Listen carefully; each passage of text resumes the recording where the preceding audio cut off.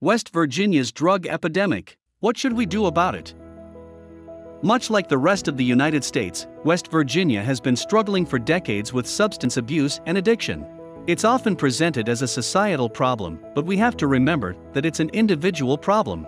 It's a problem for a person, their friends, and their family members. Let's look at some examples. Marijuana. Over 217,000 people in West Virginia use marijuana. This represents over 11% of the population. And according to the National Institute on Drug Abuse, around 9% of users will become addicted. Here are some signs of marijuana addiction. You lose interest in activities you used to enjoy. Another sign is being uninterested in setting and achieving specific goals in your life. Your relationships start to suffer because of your marijuana use, whether it's family members or friends. You have withdrawal symptoms when you stop using for a certain amount of time.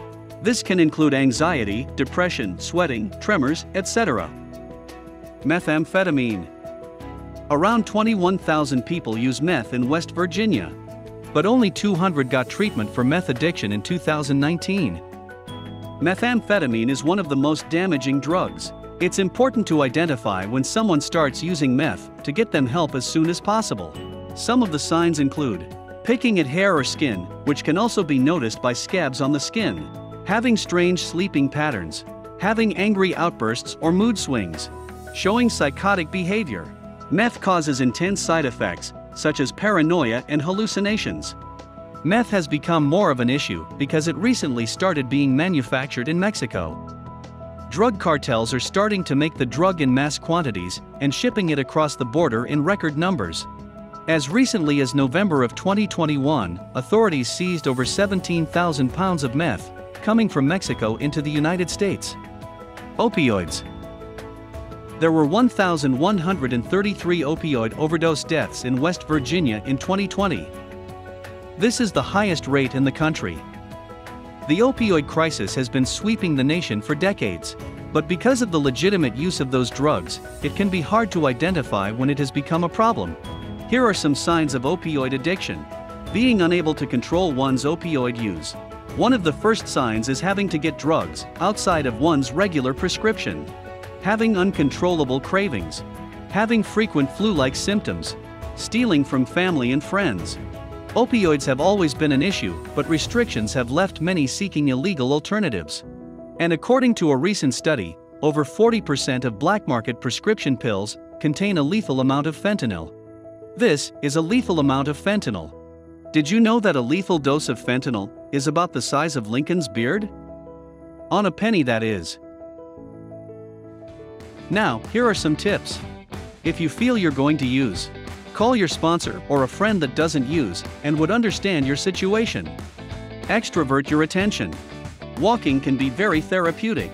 While walking, direct your attention to the outside world. The same can be done while riding a bike. One of the best ways to become extroverted is to choose an activity that brings about a change of environment and provides something different. Find a hobby or activity that allows you to be in a different location than where you're using drugs. Find a purpose in your life and pursue it. Some people use drugs when they get bored or when they have no goals in life. Recognize the people in your environment who affect you emotionally. The people who bring you down, keep telling you that you won't succeed, make you doubt yourself, and so on. They could be one of the reasons for your emotional problems. Make sure to eat healthy. A lack of nutrients can cause different physical and emotional symptoms. For example, a deficiency in vitamins and minerals can create a drop in mental and physical energy. If you want to help someone, don't enable the addict. This includes not giving him any money, not paying their rent, etc. You can care for them and love them, but be very firm on this point.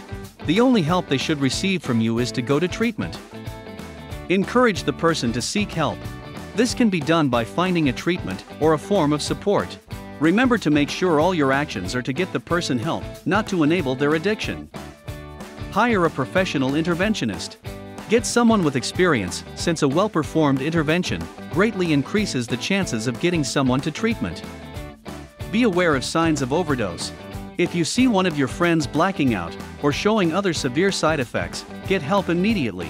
Remember that West Virginia has a Good Samaritan law that offers some protection from arrest to the person seeking medical assistance for someone who is overdosing.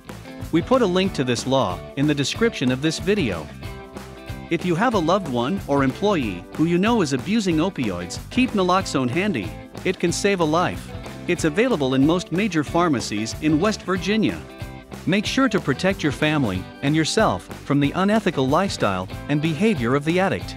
As an example, many individuals addicted to drugs will steal or do other illegal things to get money. You can protect yourself by not leaving cash laying around or storing your wallet or purse in a location that isn't easily accessible.